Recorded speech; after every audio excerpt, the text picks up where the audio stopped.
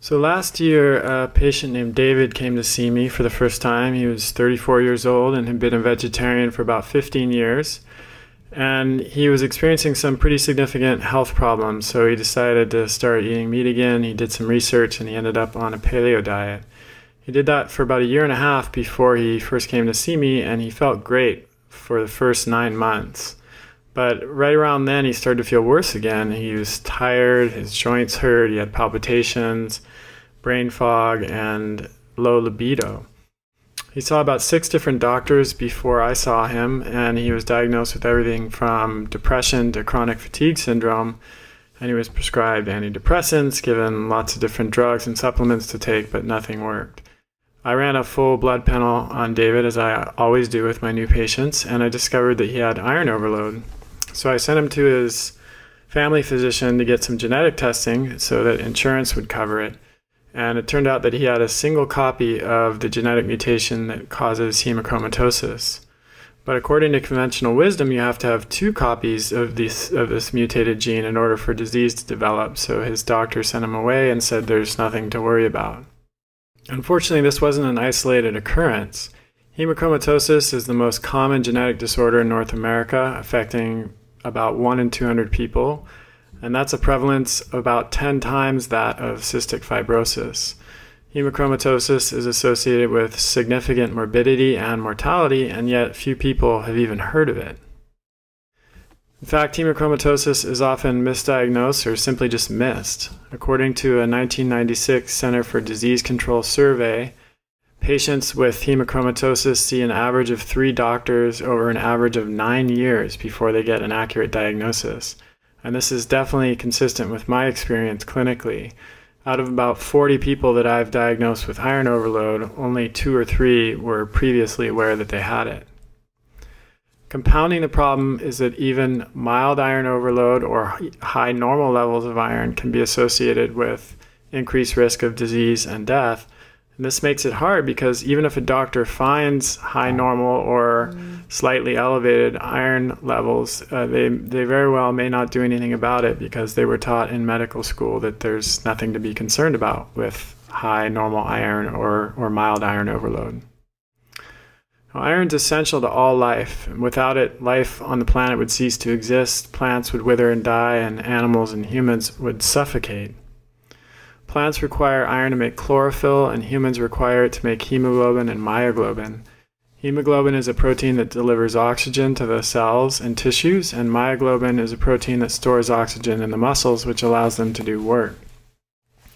Other proteins also contain heme, such as cytochromes that produce energy, ATP, the primary energy currency in the cell, and proteins that are required for DNA synthesis. Iron is also needed for connective tissue, to produce neurotransmitters, and to maintain healthy immune function. Now, there's no doubt that too little iron is a serious problem, a much more serious problem than too much iron in terms of disease statistics. Iron deficiency anemia affects up to 2 billion people worldwide, and this is particularly true in the developing world. Without enough iron, we become short of breath, fatigued, and our brain and immune systems can't function properly. But too much iron can also cause harm. As little as 450 milligrams of iron can be toxic, and too much iron in the form of diet and supplements can accumulate in our tissues, literally causing our organs to rust. And this is especially true in the pancreas, liver, the joints, the heart, and the brain.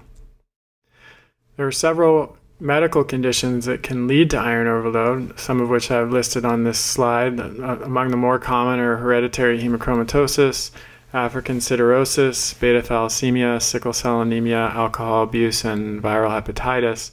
And among the less common are sideroblastic anemia, dysmetabolic iron overload syndrome, and glucose 6-phosphate dehydrogenase, or G6PD. A classic hereditary hemochromatosis is an autosomal recessive disorder involving a mutation of both copies of the HFE gene on chromosome number 6. An autosomal recessive disorder is a genetic disorder that requires 2 copies of the genetic mutation for the disease to develop. And there are 2 major forms of classic hereditary hemochromatosis. One is C282Y, which involves the replacement of cysteine with tyrosine, and the other is H63D, which involves the replacement of histidine with aspartic acid. Since the discovery of C282Y mutation in the early 1990s, at least 20 other mutations of the HFE gene that can lead to iron overload have been identified, but unfortunately their effects are not really well understood at this point. We've also discovered mutations on other genes that can cause iron overload, like transferrin receptor 2, ferritin 1, chromosome number 19, hepcidin, and CDA2, and these have not been well characterized either at this stage.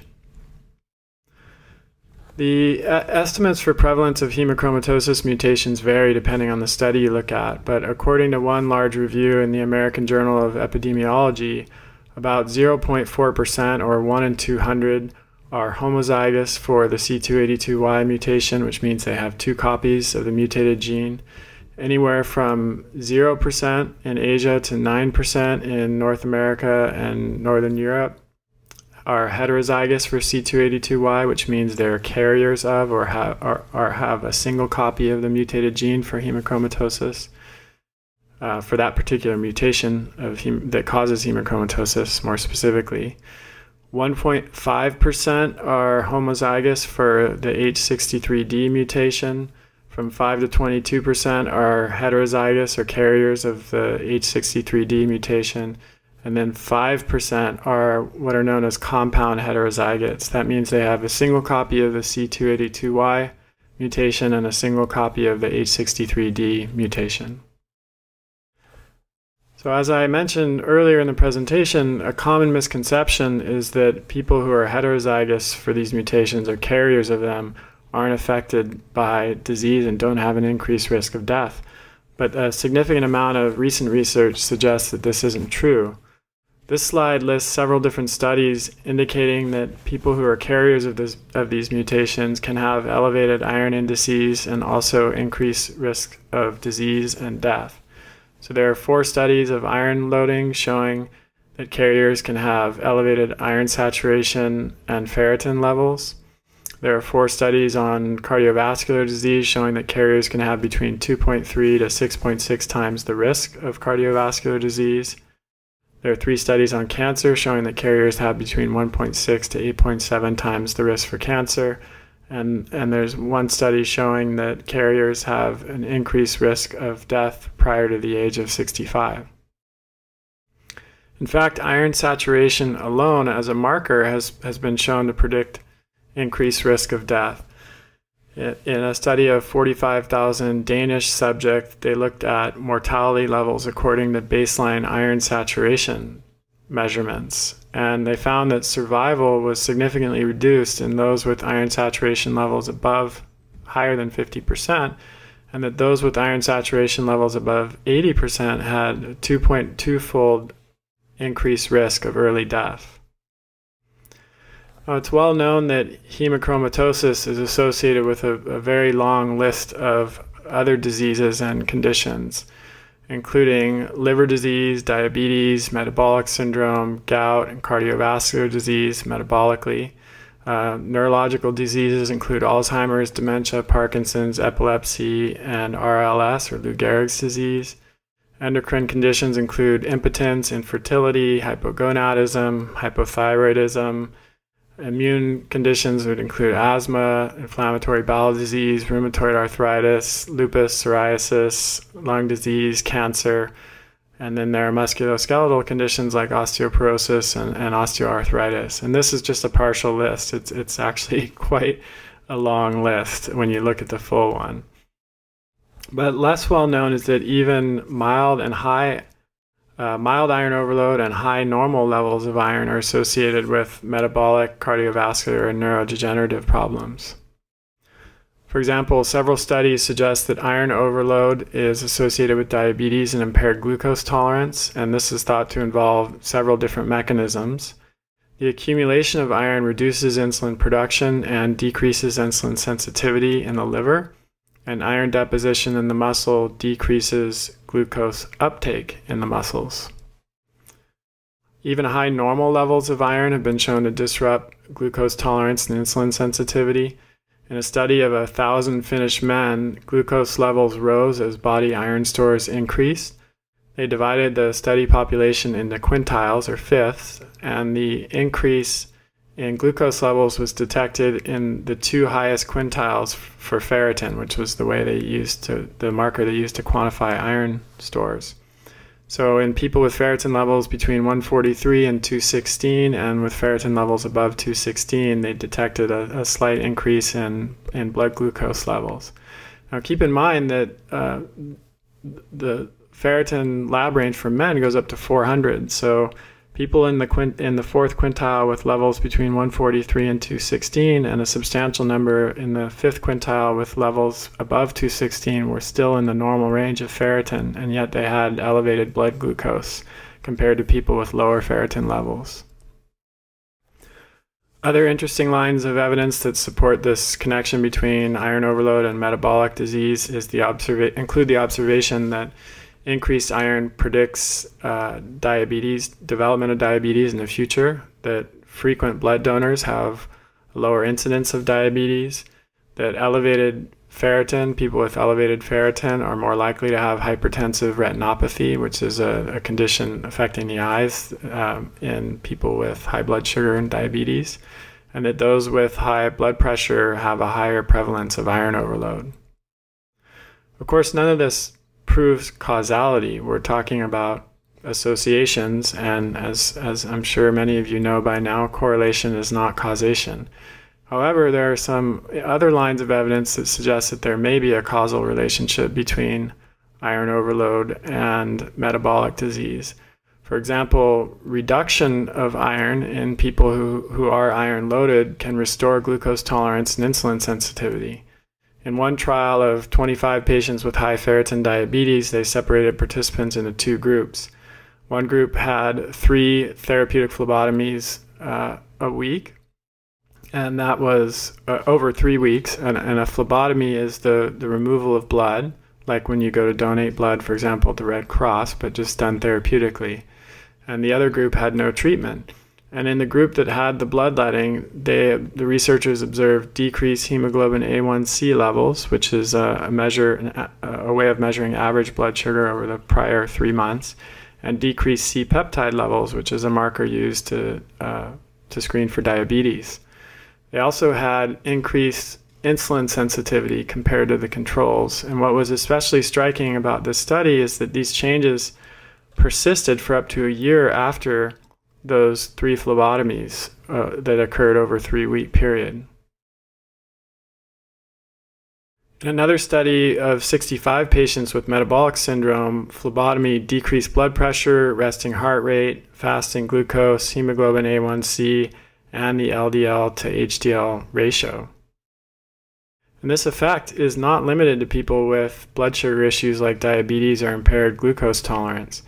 In a study of healthy volunteers with normal glucose and ferritin levels, the researchers found decreased 2-hour post-meal blood sugar and insulin levels 1 month after a single phlebotomy, a single removal of blood.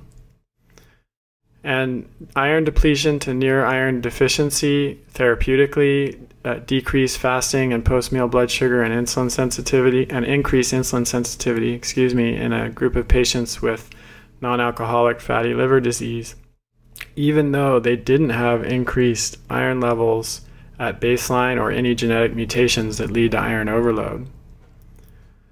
Another study found that induction of near iron deficiency using phlebotomy in patients without iron overload reduced the average number of gout attacks they experienced from 6.4 per year to 2 per year, and that near iron deficiency prevented relapse in 58% of these patients with gout and significantly reduced the frequency and severity of gout in 48% of them.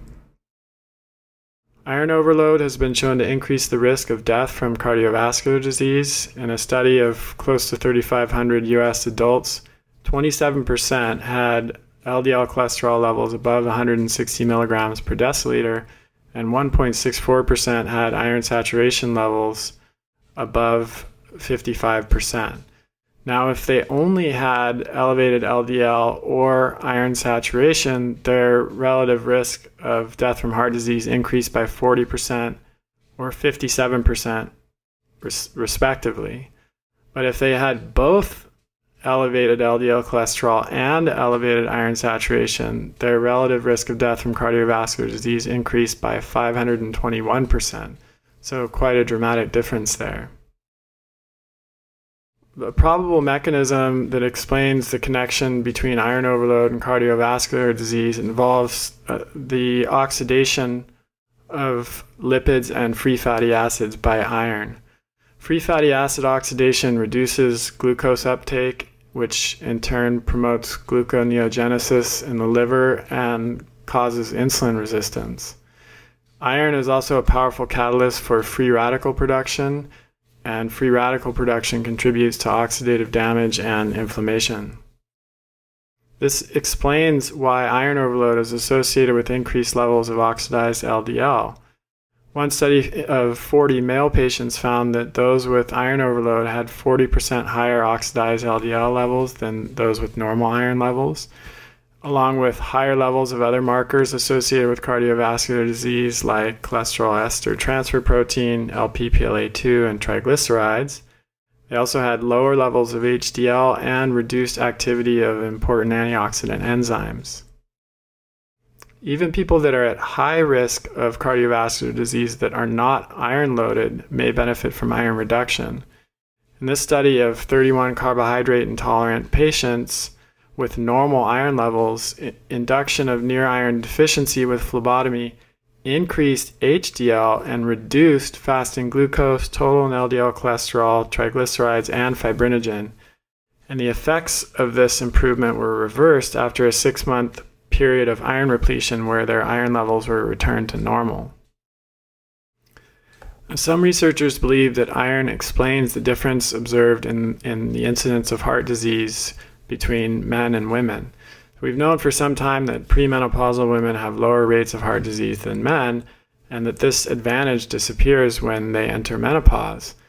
The early hypothesis was that estrogen was what explained this difference. It was believed that as estrogen was protective, and as women entered menopause, their estrogen levels typically dropped, so they got more heart disease. But when this was tested clinically, it went terribly wrong, as you may know about from following the hormone replacement trials, or HRT debacle. So they gave postmenopausal women estrogen, and instead of lowering their risk as was predicted, it actually doubled their risk of heart disease. The iron hypothesis may be what explains this beneficial effect of iron depletion on heart disease risk. So men begin acquiring iron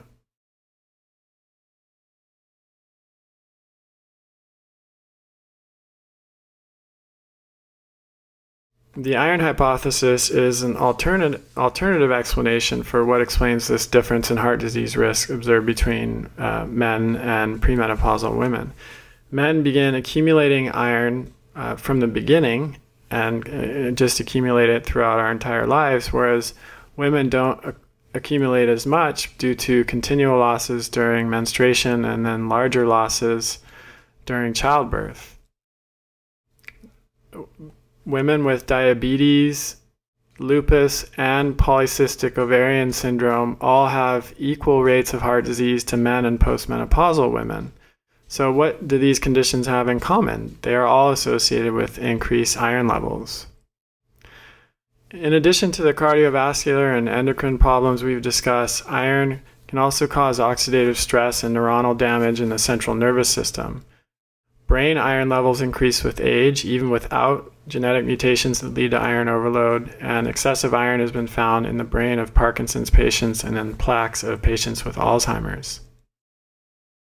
Iron overload in the brain can contribute to other central nervous system conditions like MS, ALS or Lou Gehrig's disease, Huntington's disease, stroke, and cerebral hemorrhage.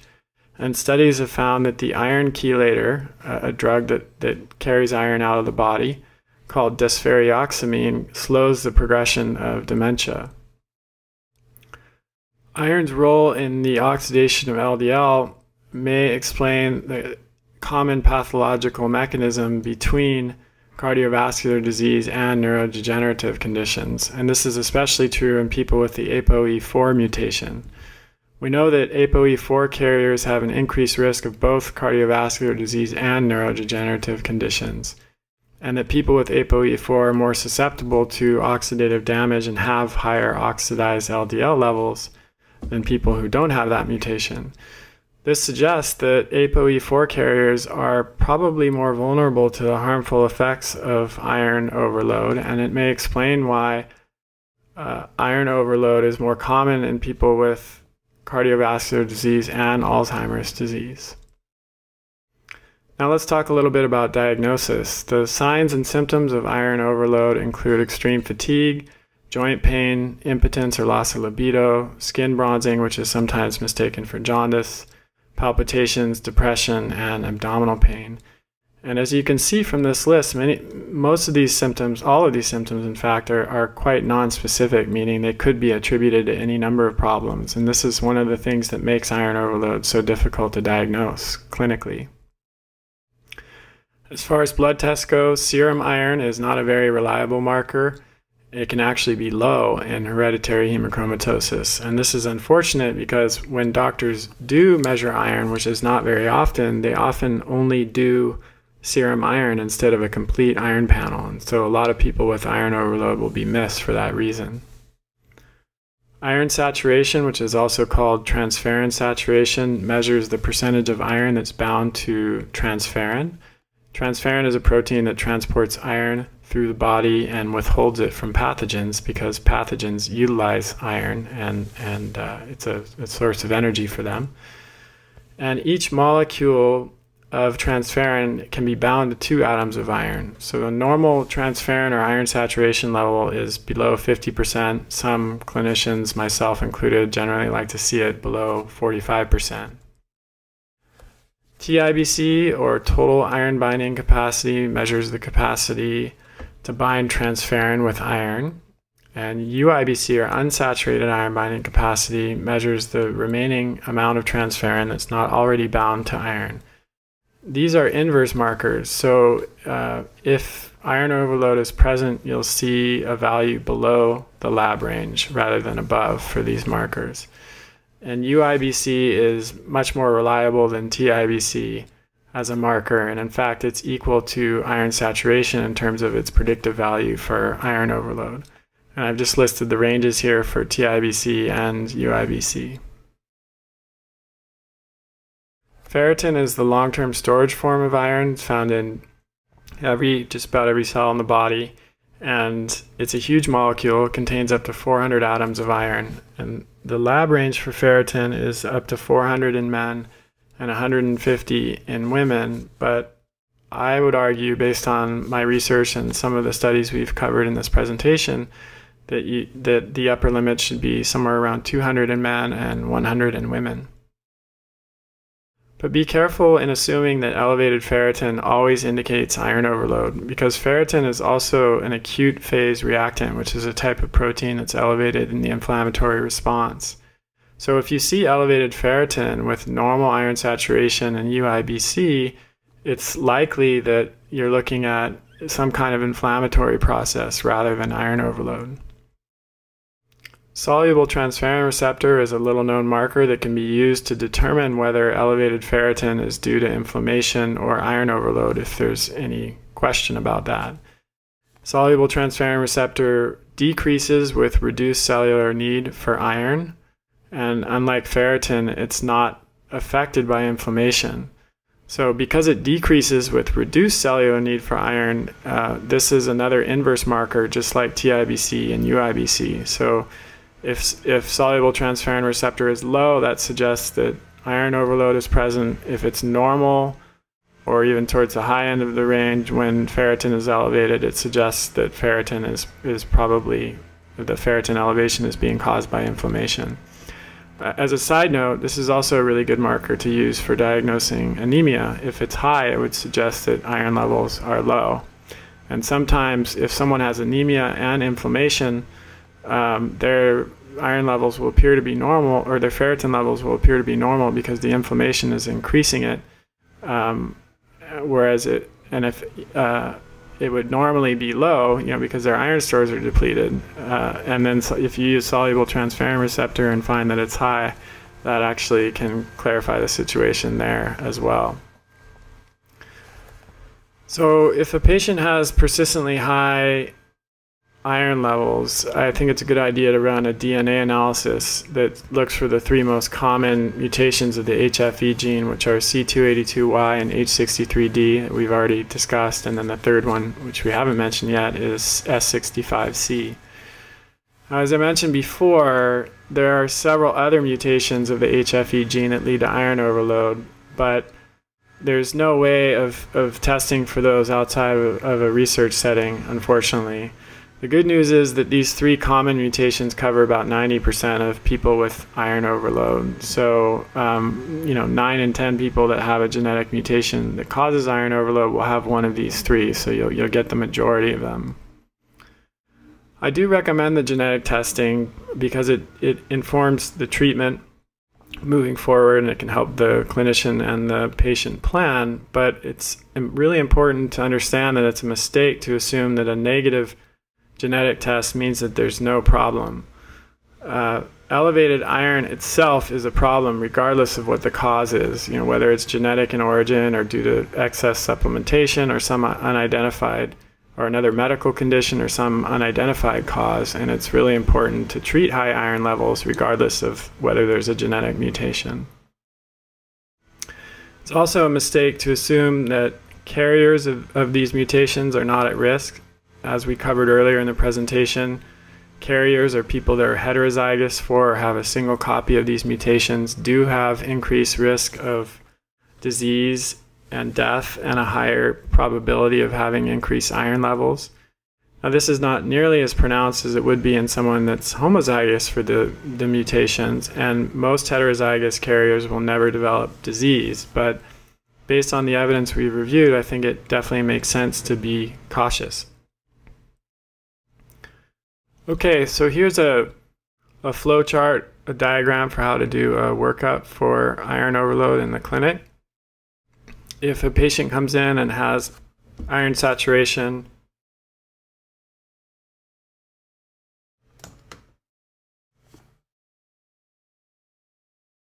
okay, here's a little flow chart for how to do a workup for iron overload in the clinic. So if a patient presents with iron saturation levels of above 50% or ferritin above 200 if they're male, or above 100 if they're female, I'll ask them to discontinue any iron supplements if they've been taking them, and vitamin C, which can increase iron absorption, and then we'll do a retest in about a month. If their iron levels are normal, then we'll just monitor them yearly. If they're elevated again, I'll do the HFE genetic test, and if they're negative or they're a carrier, meaning they have a single copy, I'll put them on a program of blood donation and other iron reduction strategies to try to get ferritin down in a range of maybe 50 to 150 for men, or maybe 40 to 60, 70 for women, and get iron saturation below 45%. If the genetic test is positive and they're homozygous for the mutation, then and their ferritin levels are very high, maybe 700, 800 and up, they will probably need a prescription for therapeutic phlebotomy. And that's the difference between that and just donating blood, is it can be done more frequently. And the goal in those cases is to get ferritin down into that same range. Often they'll actually try to get it a little bit lower than that, maybe 25 to begin with, and then keep it in the range of 50 to 150 and iron saturation below 45%. So let's talk about prevention and treatment. The first question you might be asking is, should healthy people limit iron intake in their diet? Well, the body tightly regulates iron, and most people just excrete any excess that they might take in. So I don't think it's necessary for most people to limit iron in their diet. That said, we know that genetic mutations that contribute to iron overload are common, and so I do recommend avoiding iron supplements for that reason. and doing regular screening for iron, maybe once a year. I also think it's probably a good idea for at least men and postmenopausal women to donate blood between 1 and 3 times a year. There's no harm in doing that. It's actually providing a great service, and it will reduce the likelihood that you'll accumulate any excess iron.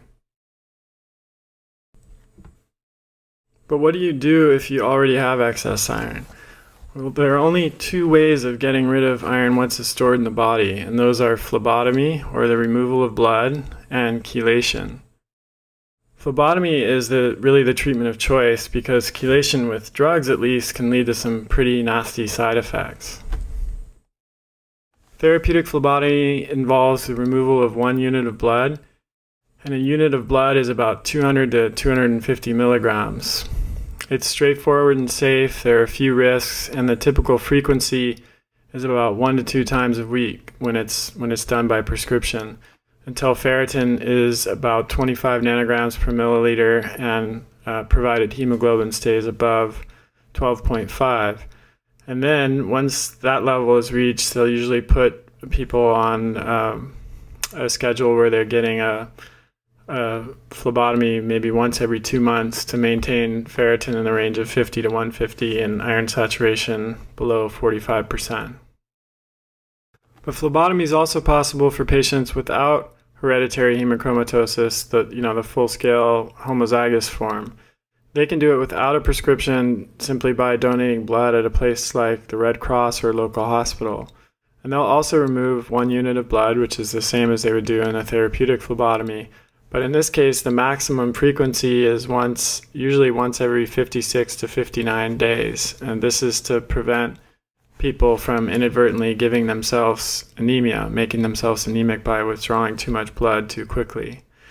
A frequency of once every 56 days may or may not be enough, depending on how quickly you accumulate iron between phlebotomies if you have iron overload. Unfortunately, blood donation is not an option for some people. Those who have anemia or hemoglobin levels below 12.5 aren't eligible because blood donation would make that worse.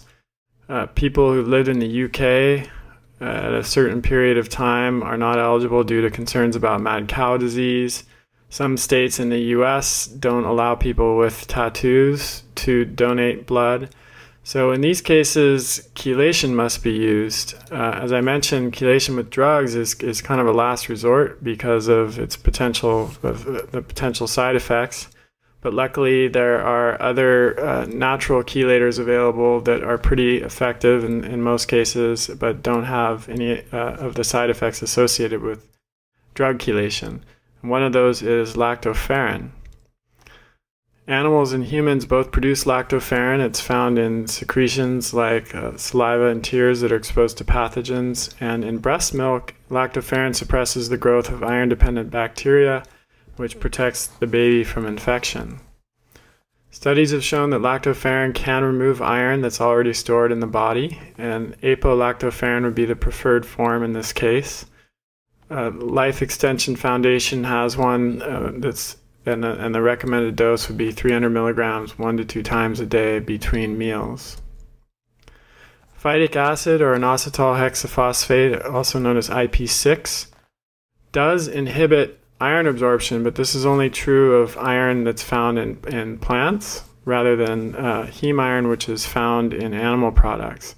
And it doesn't remove iron that's already stored in the body like lactoferrin does, so it's not an alternative to lactoferrin. In addition to removing accumulated iron, you'd want to follow 3 steps to reduce iron levels. Step 1 would be to reduce your iron intake, and of course avoiding all supplements, reducing the intake of iron-rich foods, which I've listed here on this slide, like beef liver, mussels, red meat, shrimp, pork. Clams have a significant amount of iron. I didn't list them on this slide. And chicken and salmon, much less so.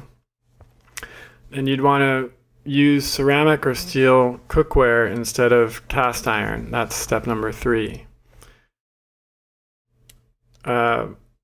Number 2, you want to avoid things that enhance iron absorption. So these include alcohol, which you'd want to limit to maybe 2 drinks a week, supplemental vitamin C, which you'd limit to 200 milligrams between meals, betaine hydrochloric acid, which you should probably avoid completely, and high doses of zinc, which interferes with copper and iron metabolism, and supplemental beta-carotene, which not only may increase iron absorption, it may increase cancer risk as well.